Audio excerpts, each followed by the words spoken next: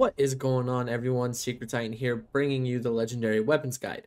On today's addition to the Legendary Weapons Guide, I'll be showcasing one of my personally favorite weapons ever, the Maggie. Now, in Borderlands 2, Mola drops are items that drop from any suitable loot source, ranging from skag piles to tiny teen pots, in addition to their dedicated loot source. And for the Maggie, its dedicated drop is from McZafford in the Dust. To unlock the McZafford boss fight, you must finish the Clan War mission series, and at the end, side with the Hodunks. In siding with the Hodunks, you will lose the ability to fight Jimbo and Tector Hodunk to drop the Slaga. Best way to farm McZafford would be to travel to Lynchwood, turn around, and use the Dust entrance. When using this entrance, it will set your spawn directly next to McZafford, making this a super easy farm. Once you finish him off, just save, quit, and relaunch the game, and you're immediately right next to him.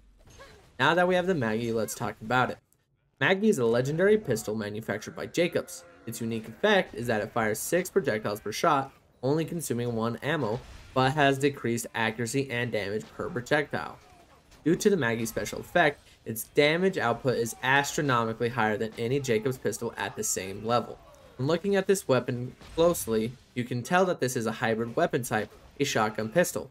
Due to the pellet spread of this shotgun pistol, the Maggie is best used in close to medium ranges. Some key-worthy notes for the Maggie is if the Maggie spawns with the double shot accessory or the 2 for prefix, it will consume 2 ammo per shot but only fire 10 projectiles per shot. If you didn't know, the prefix trick shot makes all bullets ricochet.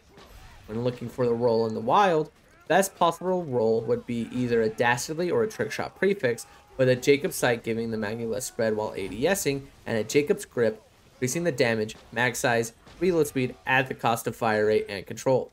Characters that can make good use of pistols like Salvador with his I'm Your Huckleberry skill can make quick work of most enemies, but surprisingly, Gage can also do some pretty good work with this non-elemental damage weapon.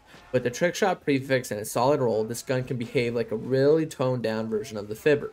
And specking it to Zero's sniping tree, you can reduce the spread of the projectiles and increase the critical hit chance, making this gun somehow even better than it already was. That's going to be it for today, folks. If you enjoyed, please like, comment, and subscribe. It only takes a second, but it really helps out the channel. 95% of you are not subscribed. And as always, good luck, have fun, everyone.